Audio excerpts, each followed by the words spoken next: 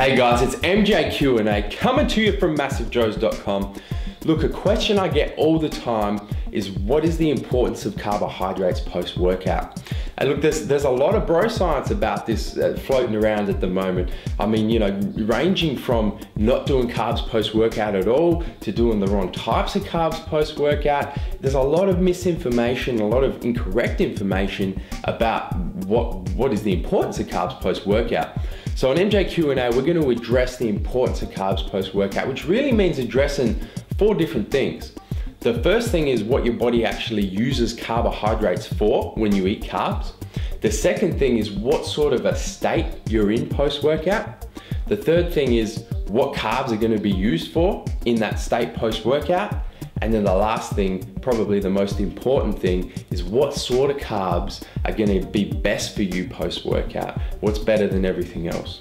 So let's address those one by one. Look, the first thing is, what does your body actually use carbohydrates for generally, just when you're eating carbohydrates?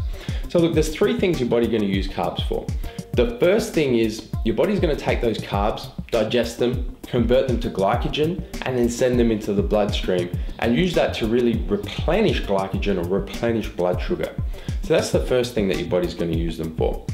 Second thing your body's going to use carbs for is energy. So it's going to take that blood sugar that it's just sent to the bloodstream and it's going to burn it for energy in muscle cells. So that's the second thing your body uses carbs for. The third thing, and this is what we all want to stay away from, but this is what there's a lot of bro science about as well, is if your glycogen levels are replenished and your body doesn't need those extra carbs, that glycogen for energy, your body will convert it to triglycerides and store it as body fat. So that's what you want to stay away with. So those are the 3 things that your body uses carbohydrates for, generally when you ingest them. Now, what sort of a state are you in post-workout?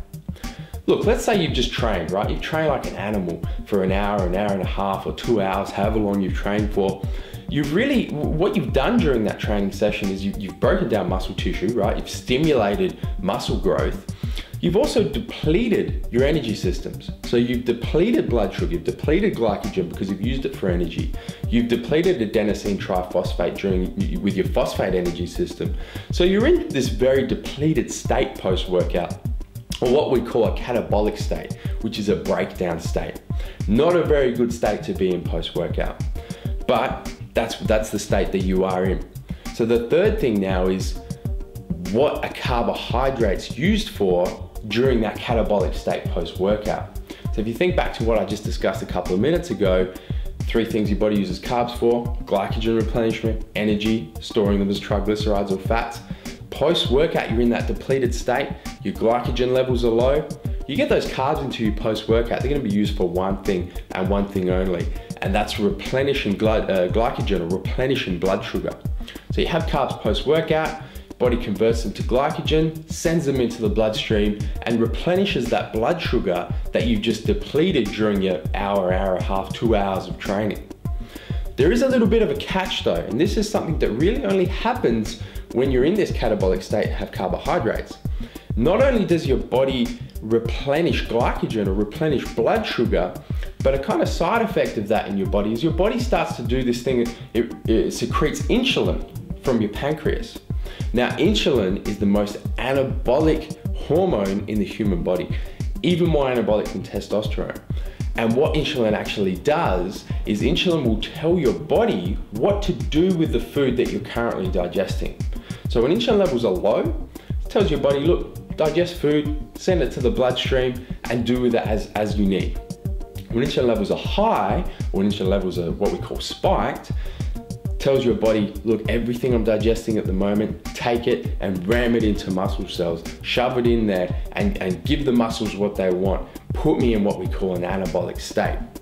So you're having these carbs post-workout, not only are you replenishing this glycogen and getting you out of this catabolic or depleted state, but you're also causing an insulin spike. So with everything else that's in that shake, your protein, your creatine, your glutamine, whatever else you're having, you've got this insulin telling your body, look, take all of that wonderful stuff that's in my post-workout shake and shove it into muscle cells. That's where you want it to be. So that's why carbohydrates are so important post-workout, possibly even more important than the protein that you have and that everyone knows is important post-workout, because they really become the transport system for that protein post-workout and shove it into muscle cells. So look, the fourth thing is, and I know this question's coming up, so I'm gonna answer it right now. What type of carbohydrates are the best carbohydrates to have post-workout? Well, look, we just addressed what your body's gonna do with those carbs. It's gonna convert them to glycogen and then raise blood sugar levels. So the best type of carbohydrates to have post-workout, the carbohydrates that are gonna do that as fast as possible, because that's what's gonna give you the biggest insulin response. So you're looking for a simple carb that's digested really easily with a really high glycemic index or a really high GI. There's one carbohydrate that ticks both of those boxes. That carbohydrate is 100% dextrose. So 100% dextrose, get that in your post-workout shake. The general rule of thumb is about 0.5 gram per kilogram of lean body weight. So if you weigh 100 kilos, you're looking for about 50 grams of dextrose post-workout. Take your weight, divide it by 2, convert it to grams, get that in your post-workout shake, and that's really gonna supercharge that post-workout shake of yours. So that's the answer to the question, what's the importance of carbs post-workout, plus a little bit, the few bits and pieces I've thrown on the end there. Look, if you've got any questions you want answered, please drop us an email at QA, that's the letter QA, at MassiveJoes.com, and you may get an answer to your question in the next MJ Q&A video brought to you by MassiveJoes.com.